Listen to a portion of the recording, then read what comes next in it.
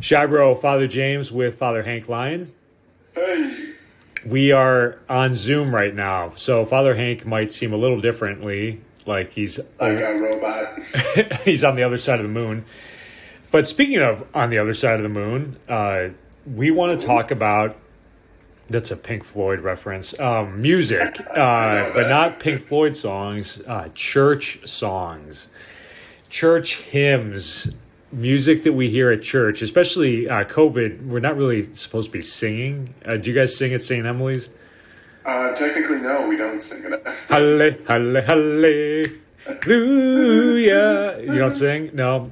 There's like entrance, but there's no congregational singing. Congressional singing, as in the House of Representatives. You're still election-oriented. Congregational singing, correct. Yeah, the COVID regulation. Sorry, it's the end of the day, Father Hank. I know you're tired.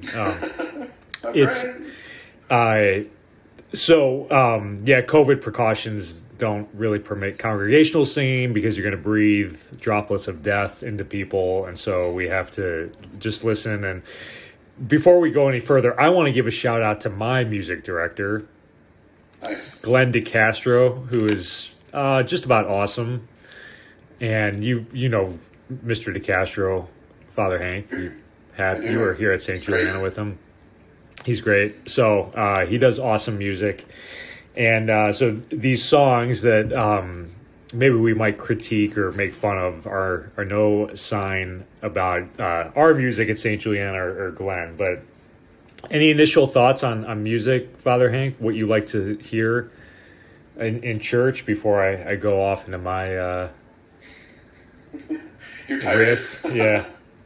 I think for the first few months of COVID and no singing, I didn't really mind it. There was something kind of nice about sacred silence in the Mass. But recently, at some of our Masses, we have an entrance hymn being sung by the cantor only. And it just adds something. It really does kind of call and kind of touch the heart at another level that I think makes music, just so key to the Mass. Yeah, that's a good point. I think it was Pope Benedict the 16th, Pope Emeritus, who talked about the liturgy being countercultural. And our culture is not very good with silence, for one, but also kind of appropriate and centering solemnity kind of music. A music that enters in the depths of your soul and soothes you and eases you in a way. We don't get that in the culture, so we should be able to get that in the Mass. I don't know, that just kind of came to mind when you talked about the silence part. The rectory right here on Tui, as you well remember, there's a stoplight there, so cars will often stop. It's literally right outside the rectory door. The walls are thin to begin with, and when they're blasting music, you get to hear through, when you're 5 a.m. or all hours of the day, just people blasting just random songs, and it's just jarring. Something about receiving music at Mass should not be that way, wouldn't you say? Yeah, there should be something, I think, in a quality way different than most of the music that we listen to, just so because music, depending on its mood, automatically has a greater effect of putting you into that mindset, or like a centering of yourself, recollecting yourself in the soul. Like, think of soundtrack in a movie. If you were to watch the movie like a serious scene without music, it'd be kind of awkward. But the music brings you right into that emotion, right into what that feels like. So yeah, that's a good image. Speaking of soundtracks, the best bridal music I had, a bride walked into the theme from Jurassic Park. No. Yeah, which was awesome. I mean, definitely not sacred music, but I was like, I'm going to allow that one because it's the theme to Jurassic Park, and she walked in on it, and it was awesome. But anyways, yeah, the music does. We're supposed to experience something of the sublime or the transcendent at Mass, and so music that is solemn in a way that heightens us and kind of directs our hearts and our minds upward to God. It might be more fitting than the folksy, me strumming on my guitar That doesn't lift your mind to God. It lifts your mind to the depths of hell when you listen to me. But yeah, there's also something about that folksy. It's just funny as I'm thinking about the guitar that I've been playing now. Gosh, when did I start that? In May? Like mid lockdown. Yeah. So yeah, I'm not gonna lie. I'm pretty good. Not real. I mean, but what's crazy about the guitar is I've learned a ton of songs, and I can play them pretty well. All like rock and folk songs, right? They're easy. You get a couple chords down, and you know it, and I know the lyrics just from growing up listening to these songs. It's easy to play like a G chord, a C chord, a D chord, and you've got like 25 songs down. But there's something about church music that I guess shouldn't be easy, that should take more effort. The fact that I mastered guitar, or not mastered, but I've learned guitar pretty well in like a month. With church music and chanting, I mean, didn't you have to take a class on chant in the seminary? Like, it shouldn't just be like, oh, this is super easy, I'm just going to pick it up and start, I got it. But like, no, I need to take time and effort, practice, intentionality. I remember when you were practicing the Exultet at Easter, right? Took a long time. Yeah. I mean, chanting, right? Didn't you take some sort of chant class or whatever? I did. I took about 3 semesters worth of chant.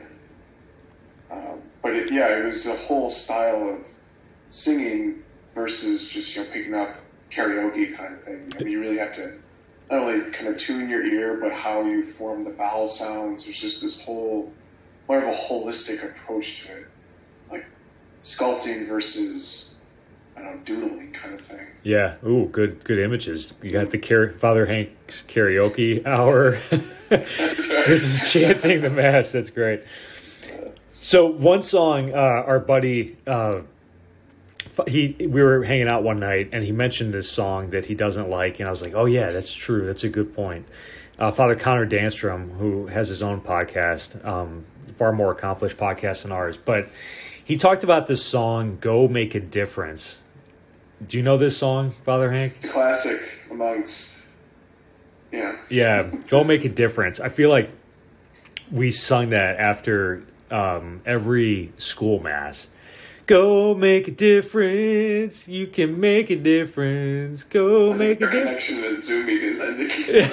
No, this thing is going to go on forever. Go make a difference in the world. Yeah. So do you remember? Were you part of that conversation with Father Connor?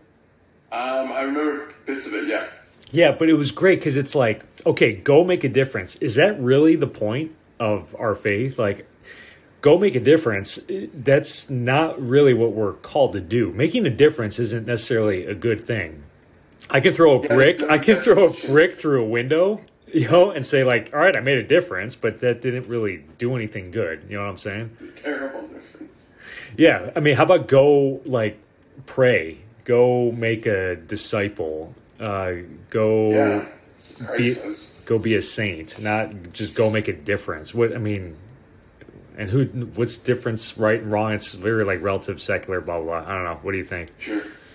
Yeah, and I think it kind of picks up on the difference.